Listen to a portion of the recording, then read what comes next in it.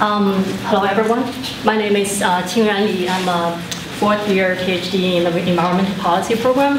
I'm doing mostly energy economics and environmental economics. My research including here analyzing using electricity data from the households to identify behavioral impacts from the household, and also some other research including collaborations with Billy Pizer on discounting and some other with Martin Smith in fisheries in the environment school.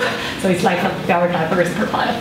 Okay. So to start with this project, here the major objective of this project is to, as you can see, disaggregating the behavioral factors in residential load profiles. So what does that mean to tell the story here?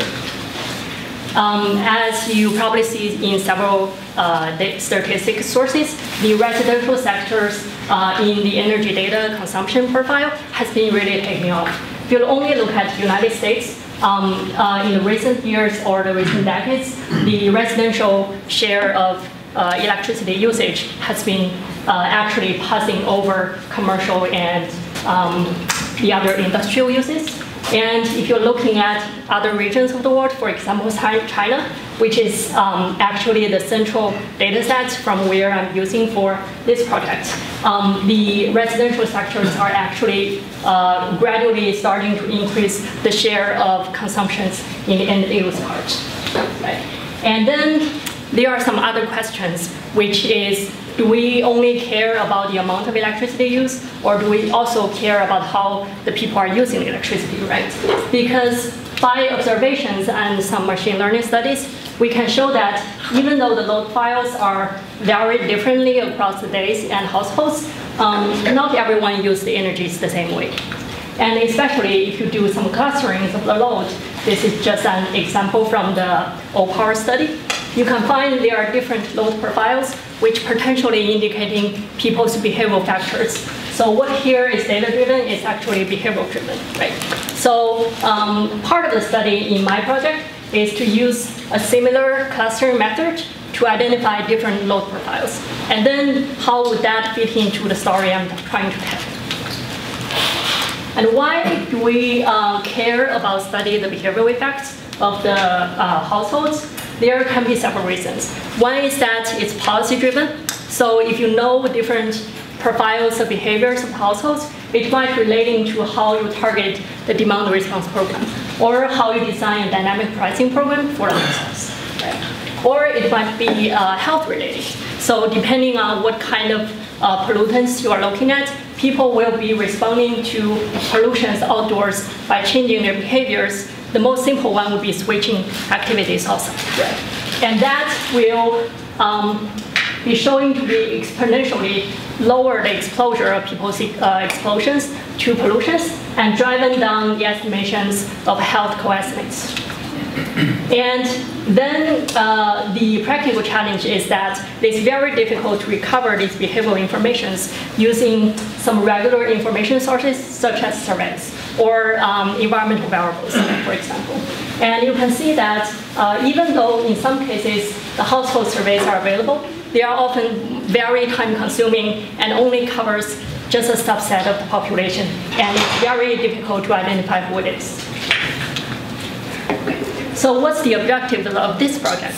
Motivation by the background here. I'm trying to first discovering the different load profiles or as an indicator of behavioral patterns from the loads, and examining households' averting behaviors to air pollutions, and using those profiles to identify the potential constraints to those responses, and then finally providing some possible suggestions to improving behavioral studies. And the data set I'm using is about 500 household meters with hourly consumption data sets in Shanghai for 2 years. And the daily consumption data set can be expanded to about 1,000 households paired with survey data.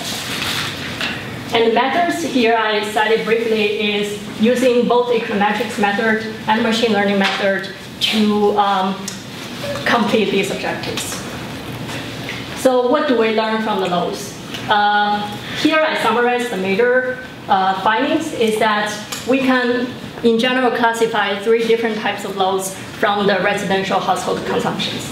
And as you can see that summer loads and non-summer loads are a little bit different, as indicating a very different, by the red lines, a very different load concentrations after the midnight, right? So here I show you the proportions of the load profiles as being classified into different clusters.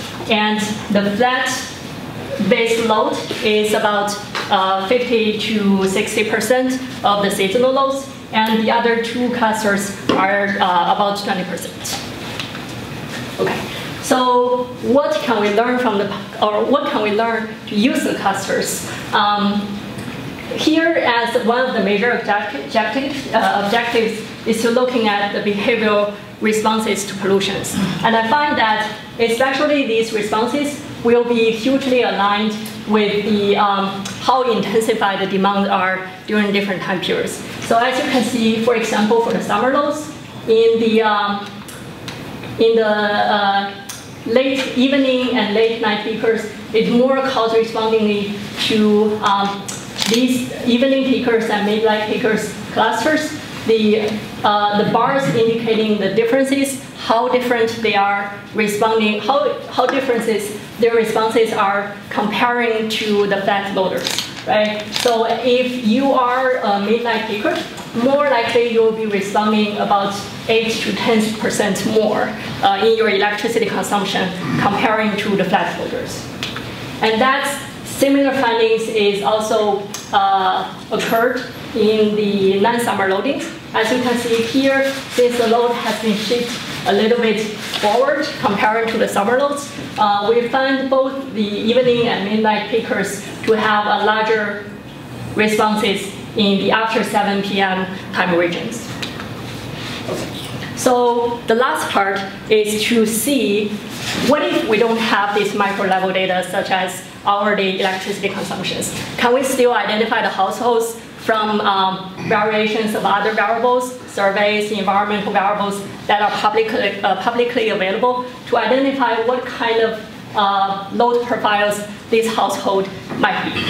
So here, the method I'm using is a supervised machine learning method called regularized logistic regression, and find that actually the prediction accuracy of this method is very low. So as you can see, the F1 score, which is a usual indicator of the performance of prediction, is only like about 60%. The best one would be 1 and worst would be 0.